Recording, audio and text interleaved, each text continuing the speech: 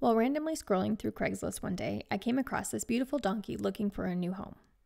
I showed him to Corey, and like me, he wanted me to contact the owner to see if he was still available. He was available. His name was Jack, and he was a super sweet, shy donkey looking for a new home by no fault of his own. I drove out to meet him and his mom at the time. He watched me from a distance but wouldn't come near me.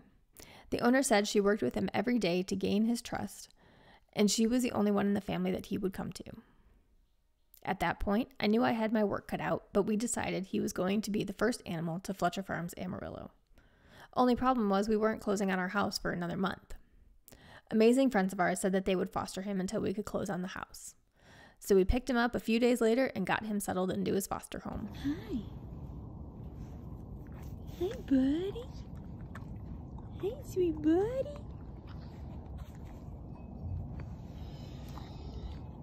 Yeah. He's a good boy. He's so handsome. You're so handsome.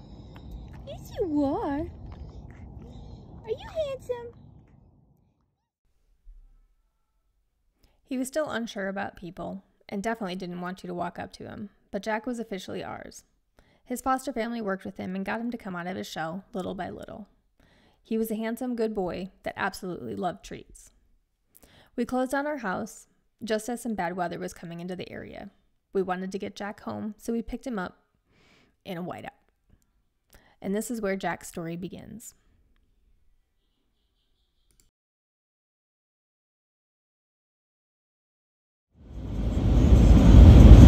So it's 17 degrees out, and we're in a whiteout, and we are headed up to go pick up our donkey.